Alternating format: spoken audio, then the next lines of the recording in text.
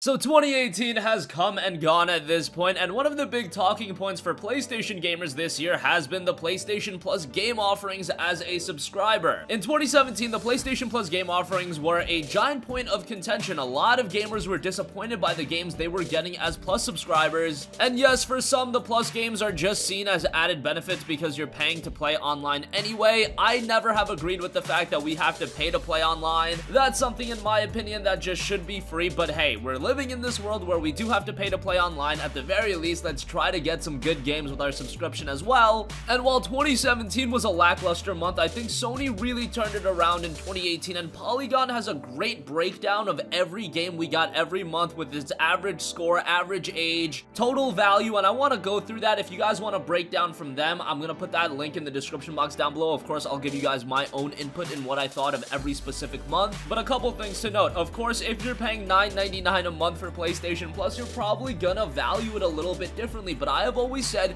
you should be resubscribing to a 12-month PlayStation Plus subscription during the holiday time where it's readily available for around $39.99, maybe $44.99. Whatever price that 12-month subscription is at, you're usually paying around $3 and change to $4 a month, and that's a much more palatable price point to pay than, say, $10 a month if you're going month by month, or even if you're paying $60 a year, that turns out to $5 a month. Also, I am a little bit more understanding with the Plus offerings. I know there are a lot of people that are expecting games like Monster Hunter World, Marvel Spider-Man, Red Dead Redemption 2. They're expecting the biggest games the PlayStation 4 has to offer in any given year to show up as Plus titles, but then they don't realize that a lot of people are just paying $3 and change or $4 a month, and it doesn't make any business sense to offer those games as Plus titles. But with that being said, let's go into it month by month. We'll go January to December, and I'm also going to round it out by giving each month a thumbs up or a thumbs down. And we are just looking at the PlayStation 4 offerings or games that were PlayStation Vita titles and are cross-buy with the PlayStation 4. So with that being said, let's get started with January. So January had Deus Ex Mankind Divided, a pretty good action RPG. Then we had Batman the Telltale series. Psycho Pass Mandatory Happiness was also a PlayStation Vita title that was cross-buy with the PlayStation 4. And then we also had Uncanny Valley. That was another Vita title cross-buy with the PlayStation 4. And for you guys with PSVR, we also had Star Blood Arena.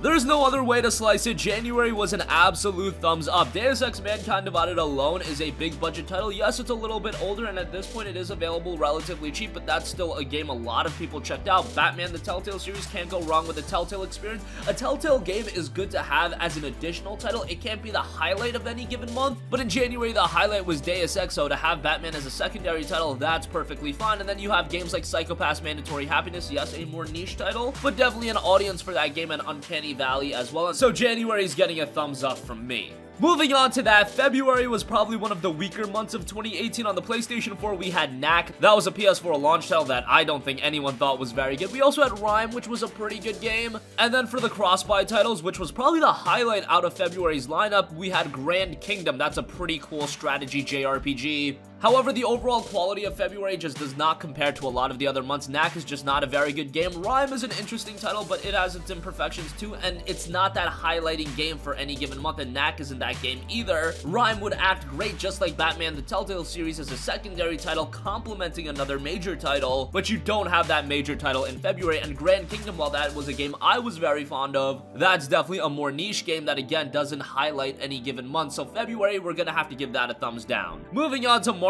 March was the most insane PlayStation Plus month ever. I don't think I have to sell this to anyone, but let's go over it anyway. On the PlayStation 4, we had Bloodborne, incredible game. Ratchet & Clank, incredible game. We also had Mighty Number 9. Okay, that game isn't very good, but just added on top of Bloodborne and Ratchet & Clank, that's pretty good. And then PlayStation Vita cross-buy titles included Claire Extended Cut and Bombing Busters. Alright, this is obviously a no-brainer. The only issue you could have with March is like if you had your PlayStation 4 for a very long time, you probably already checked out Bloodborne and Ratchet & Clank, but for a lot of you guys that didn't, this month was absolutely insane. Obviously a clear thumbs up. Moving on to April, we had Mad Max, which I thought was a great open world game and a very underrated one, released the same day as Metal Gear Solid 5, which was one of the reasons I think it went a little bit underrated, but a very good game. We also had Trackmania Turbo, which is a racing game that I feel like can highlight a month, but again, Mad Max was the highlighting game of April, so Trackmania Turbo acts as a pretty good secondary title, so I'm all good with that. And then as far as cross-buy titles, we had 99 Vitas and Qbert Rebooted. This isn't a bad month by any means. I'm definitely not going to give it a thumbs down, but it's not as strong of a thumbs up as some of the other thumbs up like January and March. This is more of a thumbs in the middle, but I am going towards up, so I'll give it a thumbs up. Moving on from that, May was another very good month. We had Beyond Two Souls, which, yes, Beyond Two Souls isn't an incredible game. I think it's Quantic Dream's weakest title. However, do remember that May also brought the release of Detroit Become Human, so I'm always a big fan of releasing games on PlayStation Plus that promote upcoming titles, and I think they got it right with Beyond Two Souls. Honestly, I would have rather they offered Heavy Rain in May, but we'll get to Heavy Rain in a little bit. But Beyond Two Souls was still a good offering given the timetable, and there is an interesting story there, just one that gets a little bit muddled. We also had Rayman Legends, which is an absolutely incredible platformer that not enough people have played. If you are even remotely into platformers, Rayman Legends is an incredible game, and I highly recommend it. And as far as cross-buy titles go, we have King Oddball and Ferment. May was a pretty good month, I think. Beyond Two Souls was a great game to offer, also to promote Detroit Become Human and get people familiarized with Quantic Dream's experience, and then Rayman Legends is a tremendous game. That's definitely a thumbs up from me. Moving on from that, June was another fantastic month in my eyes. We had XCOM 2, an awesome tactical game that is more associated with PC gaming, however, it makes a decent transition over to PlayStation 4. Now, this is the base XCOM 2 game, you don't get the additional content, but around the time this game was a plus title, when XCOM 2 was going on sale, it would still be like $20. So again, as an offering as a plus title, that's definitely great. We also had Trials Fusion. A Trials game acts as a great complementary title. While it can't highlight any month, complementing XCOM 2 is definitely great, as a title like Trials Fusion is pretty addicting, and it's a title that I feel like a lot of people can just jump in and play, and some people will get super invested into. And then lastly, do remember that June also brought the surprise edition of Call of Duty Black Ops 3, which another Call of Duty game, pretty good single player campaign in there. The multiplayer is still pretty active. This is without a doubt a home run. You're getting XCOM 2, you're getting Black Ops 3, you're getting Trials Fusion to round things out. Paying $4 and change for all that, that's an easy thumbs up from me. Moving on from that, now we have July. July brought forth the aforementioned Heavy Rain, which I did think was Quantic Dream's better title. Heavy Rain is a very engaging game that at this point in 2018 has shown its age a little bit, but back in 2010, this was an absolutely incredible game, and while it does show its aging, it's still an enjoyable experience today. We also got Absolver, which was a very interesting game. We had talked a lot about this game ahead of its release. Unfortunately, it didn't seem to do all too well from a sales standpoint, but still a pretty nice addition, and that game was going for a relatively high price. I think on sale it was still going for like $15, so as a plus title, that's pretty good. And then as a cross-buy title, you were also getting Space Overlords. Now, this is probably the one month out of all of these that I am kind of iffy on. We've gone thumbs up so many times, and considering the bar has been set pretty high for thumbs up, this is one that's closer to thumbs in the middle, maybe tilting downwards, but honestly, it's still a relatively good month. And if you're paying $3 and change or $4 a month for PlayStation Plus, this is still a relatively good month. You know what? I'm gonna change my mind on the fly, because at the end of the day, I do think this month is worth what you're paying. I'm gonna give it a thumbs up. Moving on from that, now we have August, which I would say is a pretty good month. Highlighting the month of August was Mafia 3, which is great. Mafia 3 was a title that released back in 2015. I was super excited for it because I'd played Mafia 2, and they were promoting Mafia 3 as this game that was making a transition into the open world. I was thinking, man, there's no way this game could go wrong. Unfortunately, it didn't turn out all too great, at least not up to my expectation level. However, all these years later, to get the title as just a plus title, it's a very good game that has a very good story, great voice acting, great character development.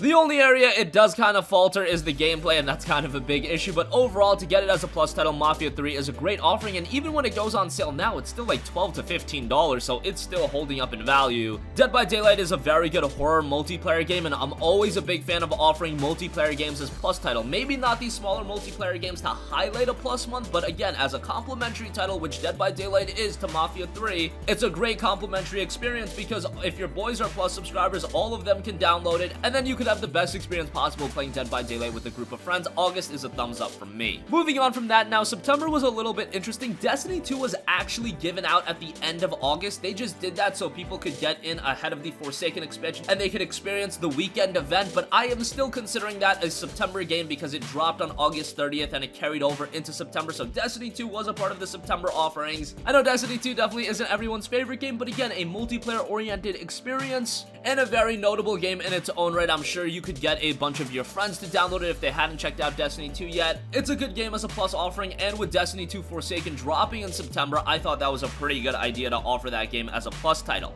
And it doesn't stop there. Destiny 2 wasn't the only big budget title you got. You also got God of War 3 Remastered, and that could be the headlining game for any plus month, but considering you're getting that on top of Destiny 2, it's even better, and considering that a lot of people were introduced to the God of War franchise in 2018, offering God God of War 3 Remastered. While it's a different style of game, it's still a very good game, and to get that on top of Destiny 2, I would say is pretty good. And it doesn't stop there. We also got Another World 20th Anniversary Edition, Cube Director's Cut, Sparkle 2, and Foul Play. So on top of Destiny 2 and God of War 3, you got a bunch of smaller titles to round things out. September's a thumbs up. Alright, now without a doubt, October was the weakest month of the year. October, of course, a horror-themed month, so offering Friday the 13th the game made a lot of sense. However, this is just not a very good game, and while I am in favor of offering multiplayer experiences on PlayStation Plus, just a few months prior, we got Dead by Daylight, which is a very similar experience. So Friday the 13th just kind of missed timing a little bit. We already got Dead by Daylight, which I'll say is a better game, and yes, it has the timing and the fact that it's October and it's Halloween themed, but it's not a very good game, so that's not great to me. Laser League is a pretty interesting multiplayer title, but a title that not a lot of people checked out, and even if you checked out with Plus, the community did dissipate a little bit after the fact, so the headlining games aren't very good. But what about the other titles? Well, there were some interesting games with The Bridge, Rocket Bridge 2 Evolution. The most interesting title, and a title that Sony didn't promote at all really in October, was 2064 Read-Only Memories, a very interesting narrative-driven game, but unfortunately not enough to redeem October. That's an easy thumbs down from me.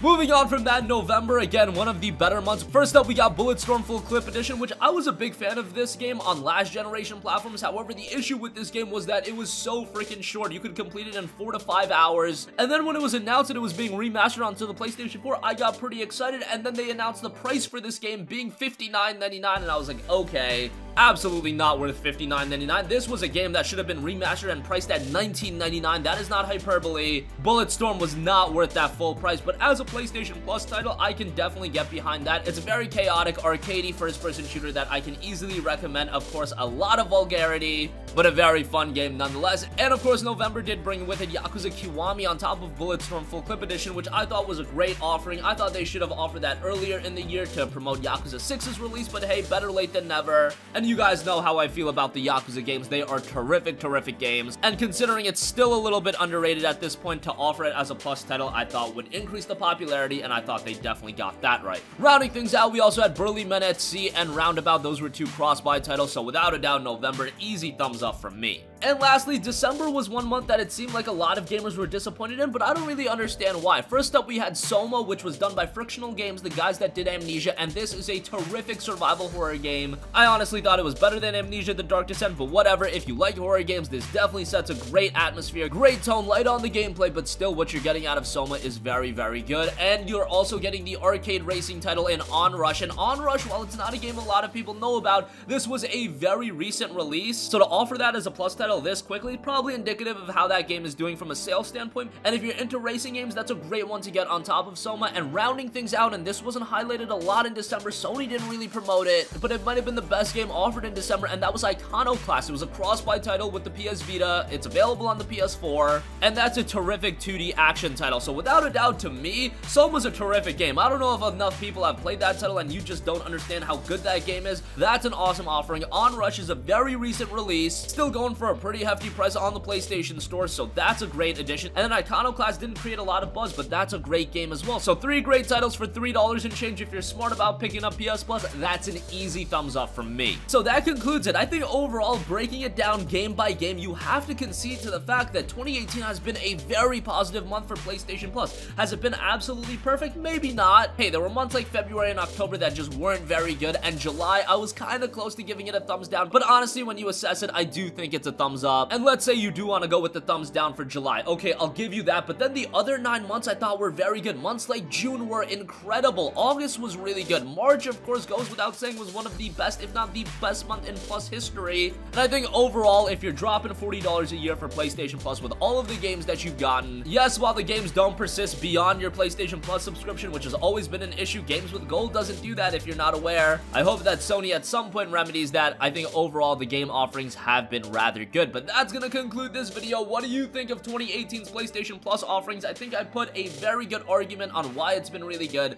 but sound off with all of your thoughts in the comment section down below. Thank you for watching, and goodbye. Hey guys, we hope you enjoyed the video, and if you did, make sure to hit the subscribe button, and if you're already subscribed, do us a favor and hit the bell icon. This way you'll be notified whenever we post a new video. That's the best way to keep up with all of our uploads, and we usually try to upload 2 videos a day. And with the bell icon hit, you'll be notified whenever we do upload a video. As always, thanks for watching.